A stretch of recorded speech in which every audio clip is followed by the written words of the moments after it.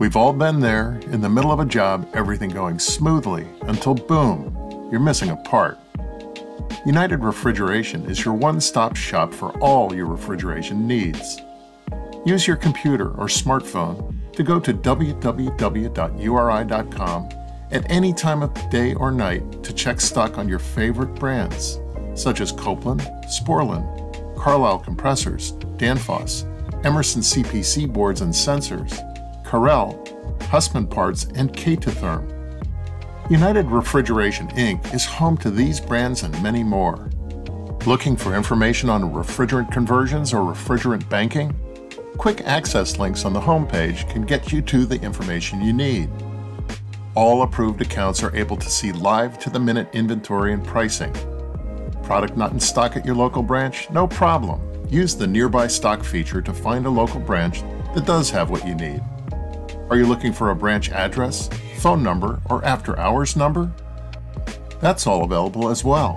Just click on the branch locator and search for your local branch. Have a model number and looking for a replacement part?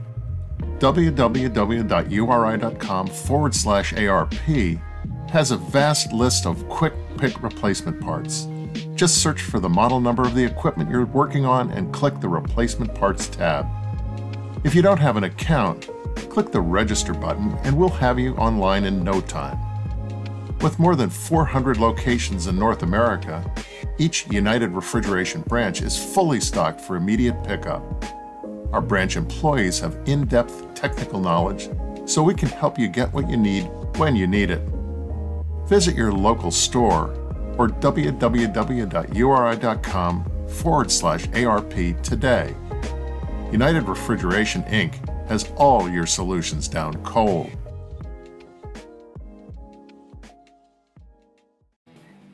John, how can you always have the right TV for the right application without carrying hundreds of valves on your truck?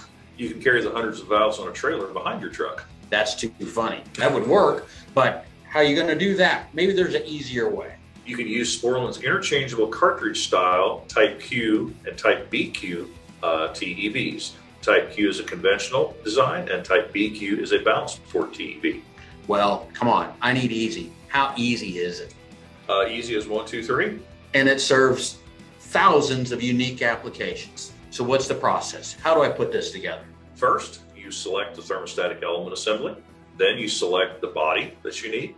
Then you select the right size cartridge for the application to get the proper capacity TEV for your application. And then I guess it should also be said you want to actually assemble those into a single valve. That'd probably be a good idea. Indeed. These easy to select and assemble valves mean you're always carrying the right valve for the right job then. If folks want to learn more, what do they do? You can go to sporlan.com and find more information on the Type Q and BQ thermostatic expansion valves. I guess that's Jim and John for Sporlan signing off. This is going to be just gold. I know it's going to be gold. I'm going to pour as much gasoline on this conversation as possible. Hello, everybody, and welcome to Advanced Refrigeration Podcast. You're here with your host, Brett Wetzel and Kevin Compass. And today we actually have a special guest, Mr. James Colman James Colman from Coolsys. How are we doing today, man? Yeah. I actually got out from underneath the 405 freeway today. I shaved up a little bit, and just for this podcast, I'm doing really good. How about you guys? We're doing good. Kev, how about your week? I've been interested. I haven't talked to you in a minute. I figured you've been really busy this week. What's been going on? Actually, been pretty chill. Just changing compressors on 30-year-old racks and slamming the keys on a Danfoss controller to hoping it just doesn't work anymore. So you push them through the screen? Yeah. And then, other than that, just changing compressors and trying to catch up for me. Having a couple days off last week. So in the utter chaos that was the beginning of the week. Wow. So, what was the chaos in the beginning of the week? Just all the stuff that didn't get done Thursday and Friday when I was gone, and was sitting in emails and planning, and we're doing some special project that I'm not allowed to talk about. So, I mean, we talked about this. You'd probably be a little bit better off if you did a little bit more and work with your buddy to make sure you get them up to par where he needs to be. You really want to go down this conversation, this rabbit hole? No. James, how you doing today, man? I'm good. I'm actually, I feel really honored to be here. Oh, that's awesome, man. I don't know why, but for anyone that doesn't know, James, why don't you tell everyone a little bit about yourself, how you got in the industry and and what you do on the regular, and how long it took you to maybe get there, and So my name's James Colman. I've been in the industry for a little over 10 years, maybe 11 years. I don't know. I'm losing count by now. My dad's always been in air conditioning, the industrial side, on doing EMS and controls and stuff, writing programs and that sort of thing. I never wanted to get into this industry because I didn't feel like his job excited me. And so I went to school to become a welder. I went to Mount San Antonio College in Southern California. That's a junior college. I did like three or 4 years there. I was taking an AS degree at the same time, which I didn't finish because I couldn't stay awake in the classes. You were taking, were you taking like women's literature and shit? Oh yeah, absolutely. And so I ended up moving in with a roommate that works for a company in Northern California called RSI. At the time, he worked for, what is now Coolsys. At the time, it was Source. And he was getting all kinds of raises, doing really good, passing. We have a level structure at Source. He was passing his levels and getting good raises. And I was like, man, like I'm working just as hard as you. Like I got to work sometimes nights and days, and I'm working all kinds of hours. I'm like, I might as well do something that gives me a good return on my time invested. And so he ended up, it took me like 7 or 8 months of basically interviewing multiple times with the service manager. And once they figured out that I was going to be dedicated, they gave me a shot. And it was a gentleman named Sammy Hyatt, shout out to him, that gave me my first shot. When I started with a gentleman named Laurel Reyes, and I still talk to him today, he's one of my good buddies, and started bottom of the barrel, de-icing cases in the middle of the night and still working during the day. 16, 18, 20-hour days were not uncommon every day of the week. I think like my pivoting point was when we lost a certain customer, a C-store customer, and I got forced into supermarkets. And that was like 6 months into me being in the trade. And it was like, we lost the C-store customer and picked up another supermarket customer, and it was all time and material. And the stores, basically the supermarket customer ended up at that time having their current contractor walk away from them and just left them high and dry. That's horrible. And the stores were just an absolute fucking disaster. Like every store you go to, the entire store was off on oil, or the condenser was down, or what have you. So it was like 2 summers of that, and it was just brutal. And so when you have the availability when you're working that many hours to make a ton of money, and I'm leveling up at the same time. It was like every 6 months I was taking my level tests, and because you could challenge it. So I would take the test, pass it, move on to the next one. I think like within years, I was up to level 6, and that's kind of where I figured out that, okay, training is great, but it can only take you so far. Like you have to push yourself to really advance from there. And then I left Coolsys after about like 5.5 years to pursue an opportunity to be a service manager, which I found out was a complete and utter mistake. The service manager portion of it anyways. Yeah. Because I don't wish that job upon anybody, honestly. No, you're constantly getting fucking yelled at by everybody, and then you're basically trying to tell the technicians what they need to do to make that customer better. And then, it snowballs. So you're getting yelled at by the technicians below you, and you're getting yelled at by the people above you, and you're getting yelled at by your customers. And it's like, all you're doing is getting yelled at. Like I can get yelled at a lot. I can take it, but you reach a point where it's like, you know what? You don't want to fucking do this anymore. Totally not worth the money. Hell no. Like, and you're getting paid less money. It's like, and you're on your phone more. You're like, you're technically not on call, but you are on call. You don't have to go out and physically work. Yeah.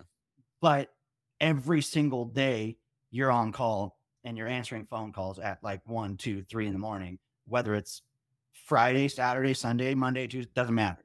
So while I was there, I was in charge of supermarket startup. So the company I went to was mainly like C-store based, but they did have a couple supermarket customers, and they were doing a lot of construction at the time. So this was probably 6 years ago.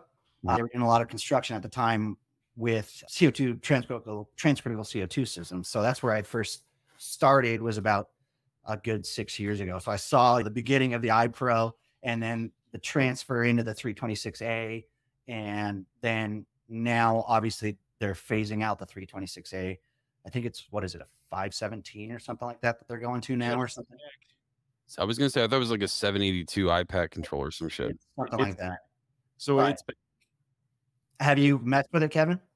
No, they put the 326 back into production. Oh, did they? So they were able to get the parts out. Yeah, because I was talking to Squires about this the other day. Because he said, he goes, yeah, we can get 326s again. They're making them again. So from what I heard, like some of the parts that they were using were like end of life as far as the manufacturing process for the 326A. The electronics and shit. They just had to figure out another way to do it. Yeah, they found another way to do it. That's what I'm thinking. I mean, it definitely has its limitations. If they could fix the Modbus part of it to the E2 and microthermal, like, you have to be able to see that thing. Even if they can make it communicate on BACnet, then there's a really good guy over at EMC that can write description files for it. And the cool thing about working with him, his name is Miles, but the cool thing about working with him is that, yeah, you pay him to write that description file or what have you, but if there's any issues with it, he will work through those issues with you. Like, I mean, it doesn't matter if it's now or a year from now, he'll work. It should be writable. That's the thing. Like, it's a Modbus device still. Yeah. So, I mean, it still should be able to be picked up on the E2 as a Modbus device. I agree. I mean, I bet the problem is that Danfoss probably won't give out the inputs list for the 326A, and that's why they can't write a description file for it. Correct. That is the issue. I'm assuming Danfoss will give it out. I mean, and it's a huge issue because we actually just had an issue with this at another rack that I was talking through the phone with somebody. They were there like 7-8 times working on this. My old shop was, and I'm talking to a guy. One of my guys that I train in the morning. He's like, this thing it's running fine. I get here, it's running fine. It's the whole rack down, crashed down, high head, and finally caught this thing. One of the wires had broken in the head of one of the Danfoss transducers. Interesting. So when a compressor hit a certain frequency, it would vibrate a little bit. Yeah. It would lose the transducer signal. It would shut down the high pressure valve, and it would fucking smack the rack on high head. Yes. And it would keep doing it. And then all of a sudden it would start working again. But like everything you looked at, like if you look at all the data, it's like, fuck, man, this thing looks like it's shutting high pressure valve. But why? And there's no way to tell why because you can't see any data. It would really be nice to graph that for sure. Yeah. It would definitely really be nice to graph that. Or even to the point where you could do, if they could hook up some sort of analog output that you could basically monitor the pressure off that, almost like they do with a VFD, where you could actually shit a physical percentage out of what the valve is doing or what the valve is supposed to be doing. I mean, that's one of the cool things about the ICMTS. It has its capabilities of 0 to 5 out directly to your controller, so you can see what percentage it's at. Yeah, for sure. So, I guess. Go ahead. So basically, I got started, and I've seen the evolution of the first iPro, and now the second iPro, and 326, and all that. And then I decided I saw the writing on the wall at that company. That company ended up going out of business. I left that company 6 months before they shut their doors. And came back to Coolsys, and I've been in startup at Coolsys ever since. And I am right now, my day-to-day job is programming for our company nationwide. So I mostly work remotely, but I would say like 50% of the week I work remotely, and 50% of the week I work out in the field. Like today I was out at a customer. We're going to be starting up another TCO2 store. It's got a Kaiser rack. The thing that really bothers me is they have 3 different case manufacturers in this store, and they're all using different case controllers. So we've got Core Links, which are everybody wants those. Yeah. Wow. Dixels and S3Cs. So all in one store. A drink. I don't like the multi-case thing. Like, here's my big bitch. there's no accountability with it because you have 3 different manufacturers and then you have a 4th manufacturer for the rack. So you have all these people, you have the case manufacturers blaming the rack manufacturer, you have the rack manufacturer blaming the case manufacturers, and this big old thing and the contractors in the middle just getting fucked. I remember the first TCO2 store I did for a customer. This was the customer's first transcritical system at all. The customer had a subcontractor in charge of the programming, and it was LMP rack, and they took a Hill Phoenix program and dumped it in there and thought it was going to be okay. And like they associated all the inputs and outputs and stuff, but it was just completely bass backwards. And like, I told them, I was like, I'm not going to start the rack up. Like, this is stupid. I go, none of it is going to work. And they're like, well, what do you mean? And we ended up having this big old conference call with all the big engineers from the customer and stuff like that. And they're like, why won't you start the rack? And I'm like, because it's not right. The program is not the right program. I go, if you want, my company will pay me to rewrite the entire program. I don't care. I can do that. But I'm not starting this rack up the way it is. And so I ended up having to work with their subcontractor, which now we actually have a really good relationship. And what it came down to was the subcontractor had never programmed a TCO2 system before. And now me and him work very tightly together. That's good. So it worked. It ended up working out in the end. So they're still dumping that program and stuff. I seen it the other day. Horrible, dude. Horrible. Granted, like this is the same program from 4 stores ago. Hasn't changed.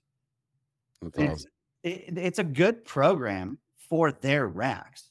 The problem is, have you messed with any of the control strategies that the E3's coming out with, or that Emerson's coming out with for the E3 Inside Supervisor? So TCO2 based. So I have not. I've got to view a lot of them from one of me and Brett's buddies that is doing a lot of it. Yeah, like he's the one designing a lot of it. Okay, I've got to like see a lot of it, and it's nice. Is it going to be geared around like the level sensors that like Hill Phoenix uses, or is it going to be geared like you know how Hill Phoenix uses the flex combiners for controlling the oil solenoids and stuff? Yeah, well, they created a whole bunch of, I guess, pre-canned programs for that stuff now, which takes a lot of the flexies out of there, and that was the whole purpose. Like, you know, as you know, right? Since if anyone doesn't know, James actually writes a shit ton of flexible combiners, which you're a special kind of animal to do that, to be able to write those. And then, so to take out some of that problem, you know, when you have a technician that really doesn't know, you know, how to deal with that. Right. You have that option of now having a pre-canned program that has all the inputs and outputs, the delays are set in and everything for that. Right. Yeah. So I can't wait to see it, honestly. They have a predetermined like oil, like they have a whole oil system set up. So it could be self-contained, but I think a lot of that's going to be going away. Like, oh yeah, those, what are they? They're not Trax oils. OMCs. They're high pressure OMCs, but like a lot of that. So we've been switching over to that, but then a lot of the whole oil system is going to be going away. Westermeyer we've already done a couple test stores. They have a centrifugal oil separator. No more filtered oil separator. No more oil drain solenoids. No more reservoir. Right on. I mean, so far this thing has been amazing. They also, and we can talk about this because I'm pretty sure it's going to be out very shortly. Westermeyer is working with 1 or 2 manufacturers they have this sight glass / desiccant filter that's going to be right on the outlet of the oil separator. Okay. Well, if not that these CO2 systems have floats or whatever, but at least you know what's going out. Because normally, where's the sight glass? Sight glass usually after the filter on it, right? Well, this way you can actually see what the hell is coming out of the separator. That's cool.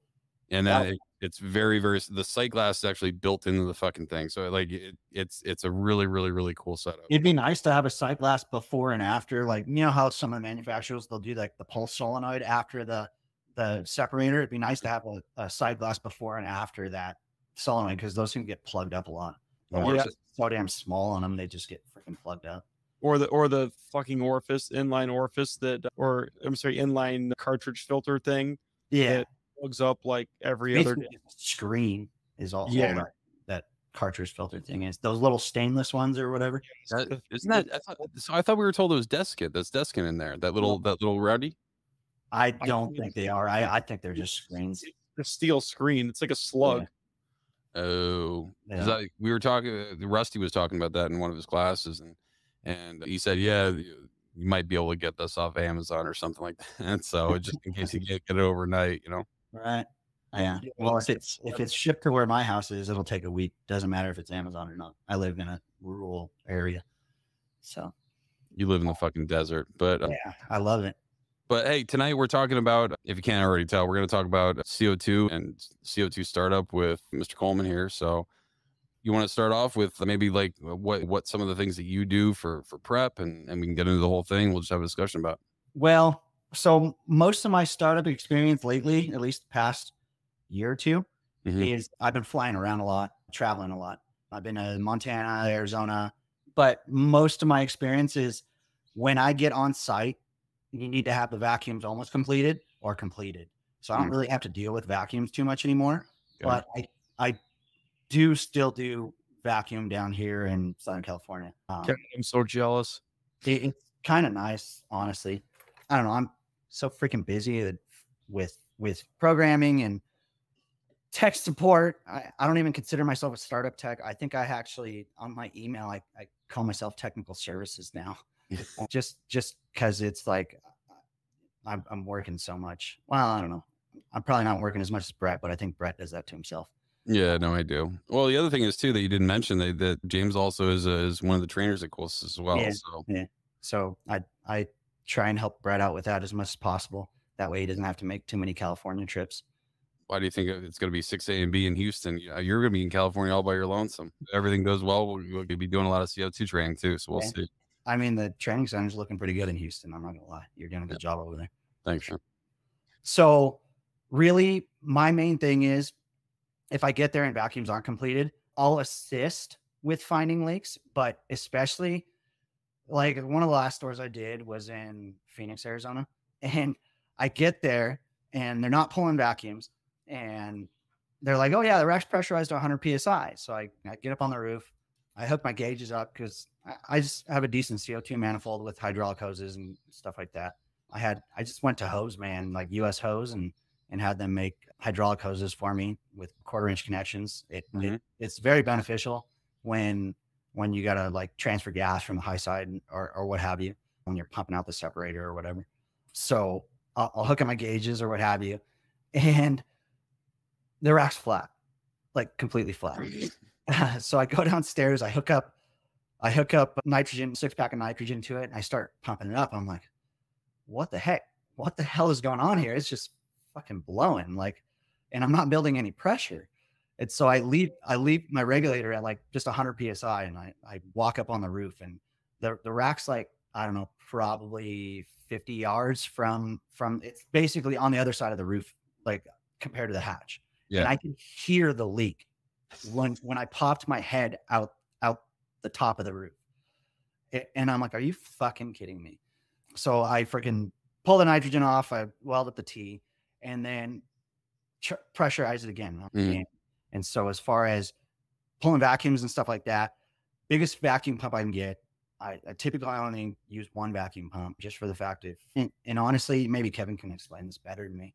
But as far as vacuum pumps goes, I only like to use one just for the fact that, let's say if you use a bigger one or what have you, you can actually pull through that vacuum pump. Is that theory, or would that be? Well, so if you use a bigger vacuum pump, so like, for example, it's not as bad if you have a vacuum pump with a check valve. I've been told, but if you have like a lot of new vacuum pumps don't have check valves. So like, the piece ones, if you're pulling through there, like they don't have a check valve in there. So it'll, if you get one that's stronger than the other, it'll pull through the other one. And you have pressure drop on vacuum pumps. So like on vacuum hoses and equipment, right? Because they're outgassing. Yeah. So if you have one pump with less of a pressure drop than the other, and you're in a super deep vacuum, it could possibly pull air and moisture back to the other one. So I will generally start a vacuum. If we're under the fucking gun, I'll start a vacuum with multiple pumps. Oh, okay. I guess it wouldn't be an issue if like you made sure that you isolate, if you were just isolating this vacuum pump to this system, right? And then you're Right. isolating that to that system. Yeah, you might have a little bleed through. Hopefully you're not having any bleed through the ball valves, but at least you could do I that. literally, I've come to the point where I don't trust any ball valves. If I'm No, me either at Yeah. all.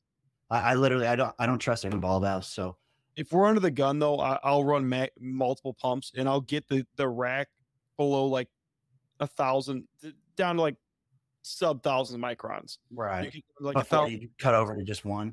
cut over to just one pump and let it pull. Like that way I off gas the rack, get all the non-condensables out of there, get as much moisture out of there as we can. That way you let the big pump just do its thing. Actually, I learned a lot from listening to the HVAC school podcast as far as outgassing and as far as like moisture and how you can actually change the point at which moisture boils off. And I did a lot of studying on vacuums from that, like the whole theory of if you put water in a room and then move the walls of that room in, what are you doing as far as changing the point at which a sealed room, let's say, this is obviously all in theory. Well, you'd be increasing the pressure. Correct. You're increasing the pressure of that. So you're therefore changing the point at which that moisture will boil off. 100%. That's why we can pull a vacuum on a mason jar and have water boil at 75-degree temperature because we're basically lowering the boiling point. Yeah. And then I learned a lot of, like, there's so many theories that all the old timers have. I love hearing all the theories. Oh my God, the water freezing theory. Exactly. You knew exactly where I was going with that. In a building that's 95 degrees and like, yeah, like I could see that being possible if your freezer was already down to temp and your lines are at like -10 or what have you. But you a whole bottle of water down the lines. Like, yeah, exactly. But other than that, like all these other, like, I swear to God, it's like crazy rabbit holes that people come up with on pulling back. Yeah. I like to use, like, one of my really good tricks is the TruTech Tools vacuum gauge, where you can actually graph your vacuum. So you can actually, have you seen them, Kevin?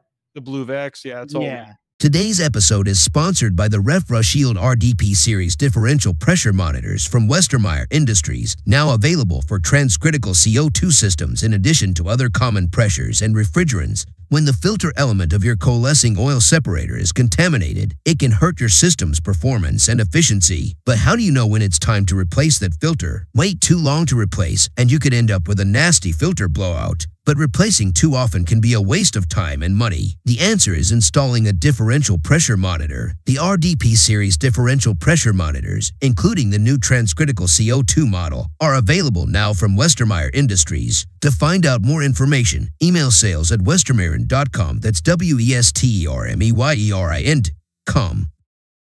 Like it's was getting me like a weird look, like what the heck is he talking about? No, I just didn't know what manufacturer. I did like. I don't use tools anymore. Actually, it's funny to say that because when I was figuring out what to call this episode, I'm like, is it going to be Talking Startup with James Colman, or is it going to be Kevin and James bashing my woman hands for the next hour and a half or whatever? Yeah, clean hands, pretzel. The problem with the Blue Vac, my only problem with it is the oil issues. Like it gets contaminated with oil super easy. I agree.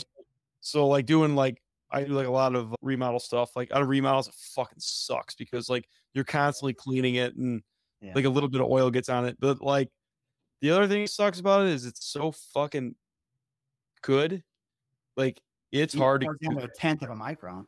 Yeah, it's a lot harder to get a vacuum than all these boomers talk about, like with the old the black one where you adjust the dial on it and the thermal whatever. I can hold 100 microns all night long as you offset it by 350 microns. Yeah. Oh man. So I'm using the temperature compensator on there. That's what that's for. Yeah, really like one of my main things that I'm looking for is when I valve off and I let that vacuum hold, am I consistently rising and am I rising at a rate higher than 1 to 2/10 a second?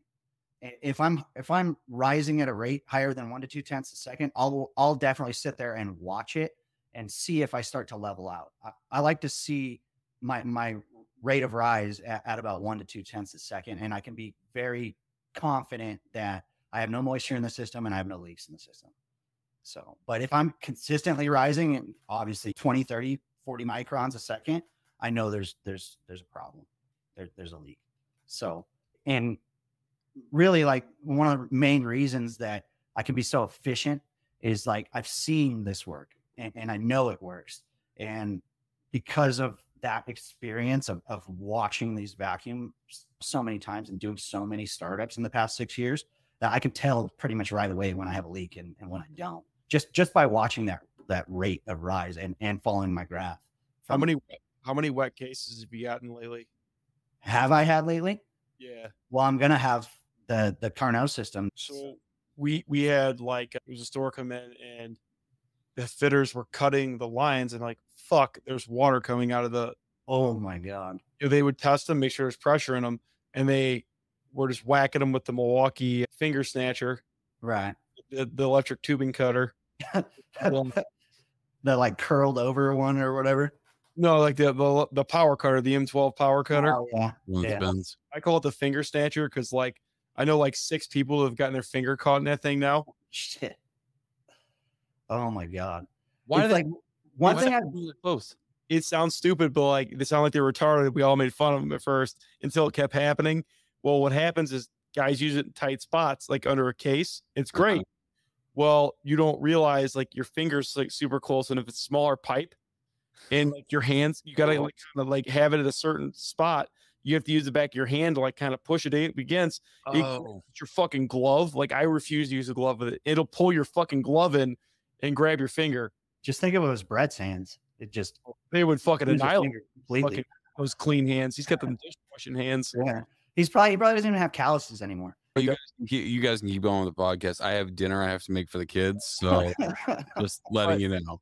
But no, we're cutting in these cases and they're fucking shooting water everywhere. Holy shit!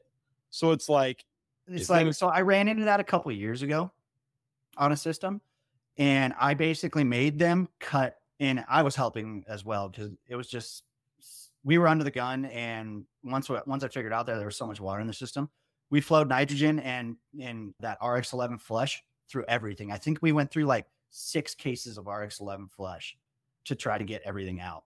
And we were successful, but it was a nightmare. It just takes, like, we did a bunch of frozen food doors and I just ended up wiring up the heaters and cooking the cases. Putting them on like freaking 100% of the time until the gaskets were melting. So we were keeping the cases at like 96 degrees. Holy shit. I mean, yeah. I mean, that was the only thing we could do is like it speed up time. How long did it take? A day and a half. Wow. How hot were the cases? They were at 96 degrees. Yeah. What'd you do? Wire a temp sensor and put them on a contactor or something? We were cycling the heaters on a so I had defrost heaters in the cases, and the manufacturer thankfully they did not have a high safety. Oh, really? They didn't have a high limit clicks on? So we're in there and I was cycling the defrost contactor on and off on temp. Crazy.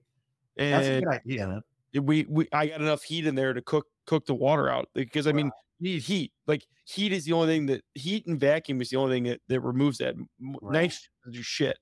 Right. Like it doesn't absorb anything. So another one of my tricks of the trade is like those 1/8 inch MPT plugs. Yep. I keep a shit ton of those. And like I've just acquired them over doing so many startups. I keep a shit ton of those in my van and in my bag. And so I'll pull out a lot of the case manufacturers, they'll come with the transducers and stuff inside the cases already installed. And I'll pull out every single transducer and I'll put plugs with Teflon or whatever in every single case. Because as far as my past experiences go, I've had so many issues where 1 or 2 angle valves or 3 angle valves will bleed by. And you're sitting there chasing this tiny ass little leak and you're not able to hold vacuum because of it. So that's like one of the first things I do is I go in and I put in 1/8 inch MPT plugs in every single transducer. It's the opposite. So I open them all up. Do you? Oh, so you'll open them up to the transducer or? I open them up to the transducer and I pull vacuums on a transducer. Do you? You don't even care anymore. Huh? Well, I mean, just the wise tail that it destroys it. Technically, they're not absolute pressure sensors. So I could see it hurting. So what I was told, the only transducers that were affected by that were the original CPC transducers, the 12 volt ones, the old ones. Okay. Genesis ones. Now, Microthermal actually encouraged you to do it. Really? So all their transducers are vacuum rated. You could pull vacuums on their transducers all day long. So that would mean they are absolute pressure. They are absolute pressure sensors. So like on a car engine, they'll use back in the day, they used to use MAP sensors, mass airflow sensors. Now they're using MAP sensors, manifold absolute pressure sensors, which are rated for vacuums and stuff. Yep. So like you could technically pull on them all day long. So I do this for two reasons. I do it for the vacuums, just because that way the valve's backseated and I can nylog the cap. Yeah. So it's nice and good. I can nylog the cap, make sure they're not leaking, and I want them pressure tested for the original pressure testing, because I want to know if any of them are leaking. Right. I really like that vacuum seal or vac seal stuff, whatever it is, but I don't know if they still manufacture. It is nasty, but I don't know if they still manufacture it anymore because of some issues with, I don't know, EPA or something like that. Yeah. I'm a big fan of leaving them all on, because that way, if I put my hands on every single one of them, I know they're open and I don't have to deal with it during startup. Going back in and installing them all, or making sure they're all hooked up and they're ready to go. I rather just have them all good to go. One of my actual favorite tricks I learned from listening to you guys. I don't remember. I think it was your CO2 startup episode, but duster. So like basically while I'm pulling my vacuums, that's when I switch my focus to all the case controllers, and I will check every single case controller, and I will go through every single temperature sensor, coil temp, suction line temp, discharge air temp, and I'll use duster. Probably go through, depends on how big the store is, 2-3 cases of duster, maybe even 4 or 5 cases of duster. I really don't care, and check every single temp sensor and every single transducer. So what I'll do is I'll typically, if we are contracted to do the low voltage, I'll pull a Cat 5 to the sales floor. Sometimes, depending upon how big the sales floor is, I'll pull a Cat 5 to each end of the sales floor, and I'll hook up a wireless router and have my computer with me basically right next to me, so I can check every single sensor and watch it change temperature. And then I'll unplug each transducer or plug in each transducer to see if I get a value change. And that definitely, it's like back in the day before CO2 systems, everybody has gotten so comfortable with just basically flipping a switch and then figuring out all your issues. Well, now with these CO2 systems, I'm more likely to find all my issues first and then start flipping switches. And just half of that is just figuring out ways to find those issues. And so you can move forward. I mean, the validation of the case controllers is the biggest thing. That's why I like the SC3 is a little more. I can at least do it on my phone. Right. Have that access. I can at least make sure that everything on the app reads right. Right. Yeah. The biggest thing I like about the S3Cs is not being able to tune the PID, because I don't feel their PID is right yet with CO2 systems. It does not hold set point worth of crap, in my opinion. Well, I guess it depends on what customer you're at. Yeah. I feel that like one customer's control, the way that they're doing it, is a little bit better than the next customer's. Right. Remember, like a lot of that stuff's being set by the OEM. Yeah. So the OEM requirements at customer A are different at customer B. Right. So you go into a Walmart and they're a lot tighter. It's just, I like the Dixels just for the fact that you can, like me, I can sit there and tune, what is it, P&I, right? Yeah. My only complaint with those is they're so canned that like you can't do a lot. Wait, with Dixels? Yes. Yeah, I would agree. But they have a perfect application. I mean, they're an application where, like, I mean, you don't need to adjust a lot, but like there's not a lot of flexibility when you comes to other things. But that's why that CC200, which I'm getting ready to do a store with them. So I haven't worked with them yet. I've been talking to Sean Gay about them, so we'll see what happens. I want to do some jobs with the CC200. So I mean, yeah, that looks very promising. But yeah, like the duster trick is fucking killer. It's amazing.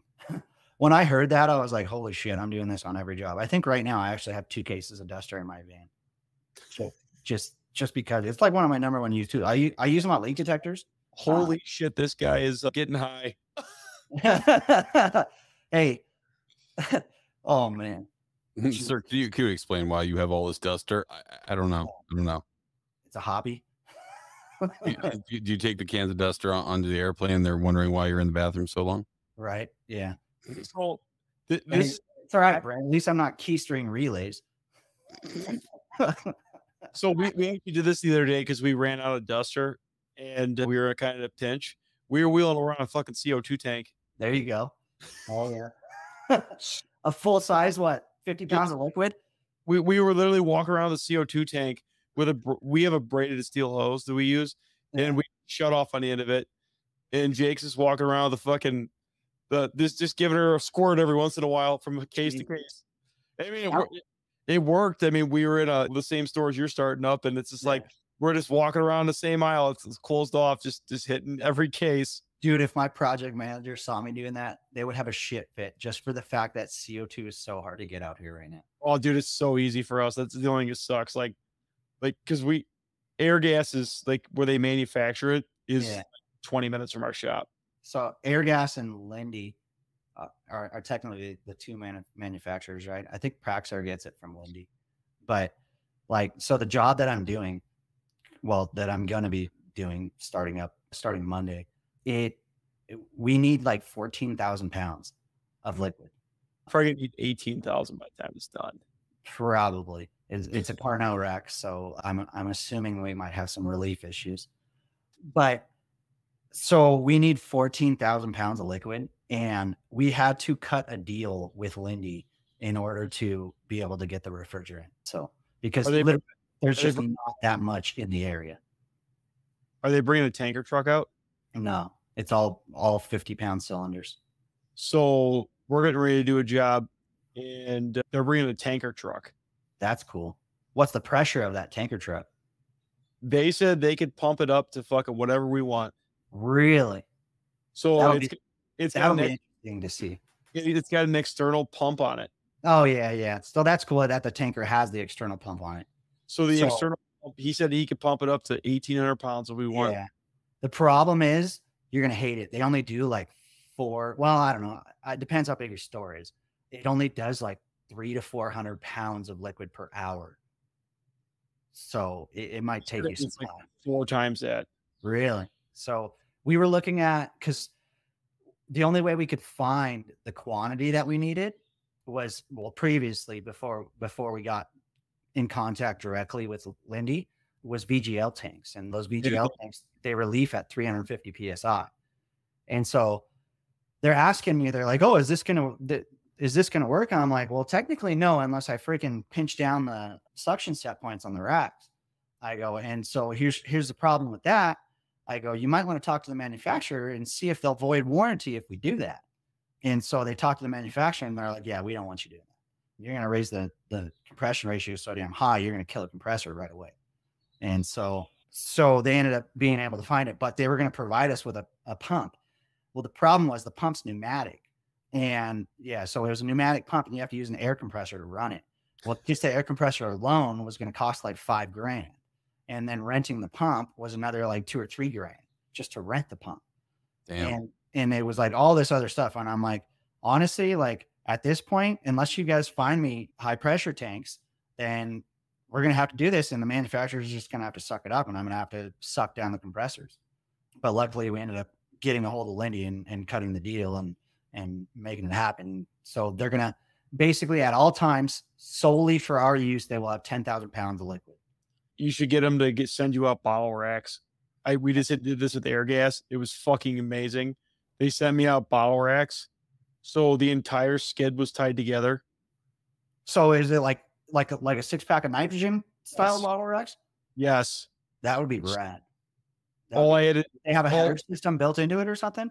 Yes, it was complete header system built into it. So all you had to do was go through and turn the tanks on. That's cool. So Carnot, I'm sure you've probably used it, but Carnot has a charging manifold. Yeah, just to make sure that makes it back. Like every one we've done is one of my startup guys has it in their van. Oh, seriously? Yeah. Yeah, I don't. I took mine like years ago, like my nice stainless charging manifold. Yeah. You take out I took all the quarter fittings out of it. I went quarter to 3/8 flares, and I took their nice service valve, or the CO2 tank valves. They supply you with 1/4-inch taps. I bush them up to 3/8 flare, and then I run 3/8 black hoses on there, and it rips CO2 through there through a 1/2-inch hose. You could probably hear it whistling. So mine has 7 taps on it. I can empty 7 tanks into a CO2 rack if I put a 1/2-inch hose tap on there in about 8 minutes. Holy crap. That's impressive. That's pretty cool. I'm definitely, maybe I'll reach out to my project manager and see if I can get Laney to put them on the racks, just like the 6 packs of nitrogen. That'd be cool. So much what I was thinking, I was like, dang. So then if I have 6 packs of nitrogen, or like 6 packs of CO2 tanks, plus that 6 tank charging manifold, I could hook up essentially six packs to each rack. So what's 6 times 6? That's 36. And each rack, we're calculating each rack takes about 300 pounds. So it's like 60 tanks per rack.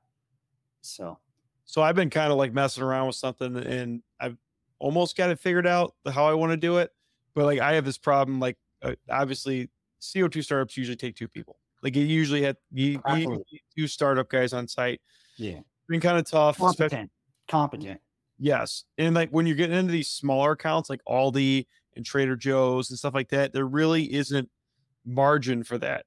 Right. So what I've been kind of messing around with, usually I only need a second guy on site when charging is happening. Right. Usually using the construction foreman. I mean, they got enough stuff to do, whether they're buttoning up drains or everything else. So I've been messing around with it. I have it working for like purging now.